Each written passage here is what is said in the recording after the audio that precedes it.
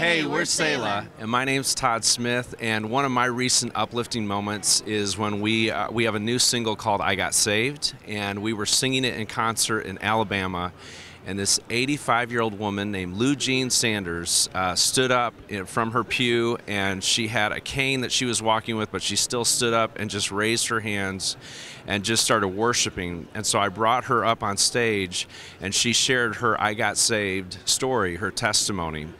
And it was so powerful. And later I recorded a video of her talking about how in 1954, it's when she came to Jesus, and she was just raising her hands, and she was just talking about how great the Lord is and how much she loves Him. And she said, it'll take me 30 minutes just to get through this story. And just started, you could just see how her faith was so real in that moment, and we love hearing stories like that. And so we're going to be sharing that with people, and it was so encouraging to me just to hear how she came to faith, how much she believed it, and how grateful she was for what Jesus had done for her.